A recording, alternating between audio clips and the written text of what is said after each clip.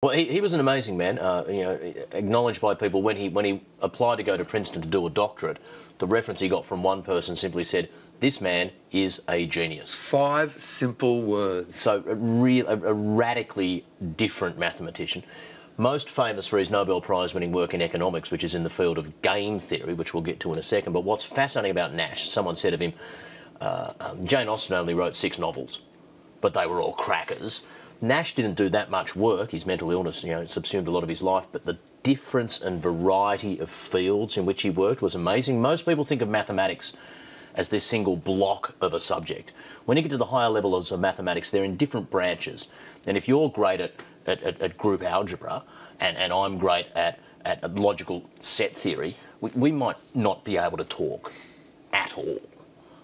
Nash made breakthroughs in distinct and separate fields in really deep and hard problems. Some people think the stuff for which he won his Nobel Prize was actually some of the more trivial work that he ever did. We'll get to his work in a moment, but Karl, unfortunately, perhaps he was better well known for his mental illness because of his portrayal in A Beautiful Mind. So it came upon him that he was stricken with schizophrenia, which is not a split personality, but rather an inability to be oriented in time, space and person. And he began to suffer delusions that stopped him being able to function. So at one stage he was offered the professorship at the University of Chicago and he said, "Well, look, thank you very much, but next week I'm being inaugurated as the Emperor of Antarctica." He thought he saw messages in numbers, in particular in the pages of books, in the random number of a bus going past. He was subsumed by that for a while, would have moments of clarity over those decades where he would do profoundly good mathematical work. His wife stood beside him, they separated, but she still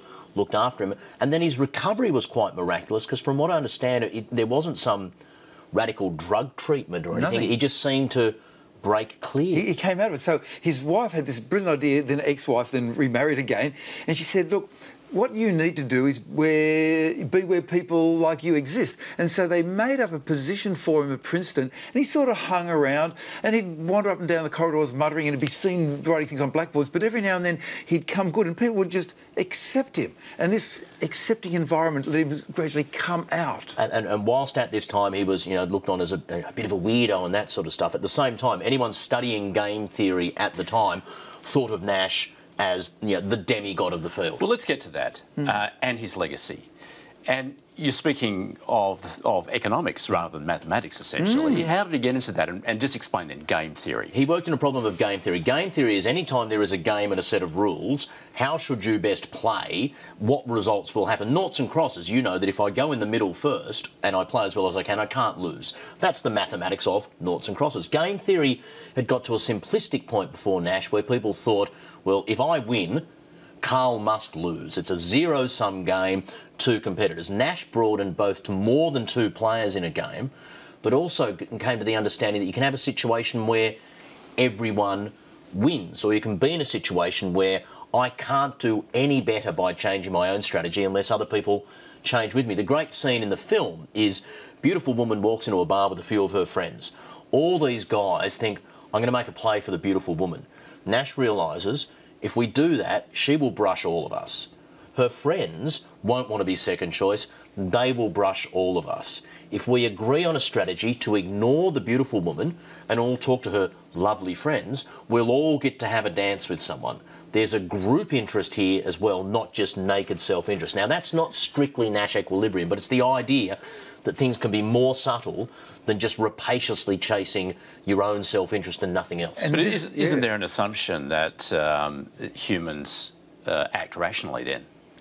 There's assumptions on that, there's assumptions on how much information you have access to, but Nash equilibrium has underpinned all game theory and incredibly diverse areas, like if a government's trying to sell off radio spectrum, if you're conducting disarmament talks between countries, if you're trying to negotiate a peace settlement, if you're trying to work out how many shops to open up in a certain area. One of the most powerful observations in economics in the last 50 years. But can we say then that he came up with a mathematical explanation for human behaviour in economics? A specific subset of human behaviour when everybody's trying to act in their own best interest and they know that there's a bigger game plan, and it's not a zero-sum game where you can actually all do well. And the thing is now that sort of Nash equilibrium is being explored in evolutionary biology. It's being explored in all different areas of interaction beyond what it was originally conceived for. As a mathematician yourself, can you begin to explain his mind, how it worked? No, I'm in a room of randomly selected people, I'm a maths genius. In a room of maths PhDs, I'm as dumb as a box full of spoons. There are people like Nash who operate in a field that even other brilliant mathematicians were in awe of his ability, in particular at solving problems in what seemed to be completely distinct fields across his life. And people would even look at his solutions to problems and go, some would even say, I don't understand what you're saying. It's so deep and so profound. A once in a generation mind. Dr. Karl, Dr. Adam, thanks so much. Andrew. Always a pleasure.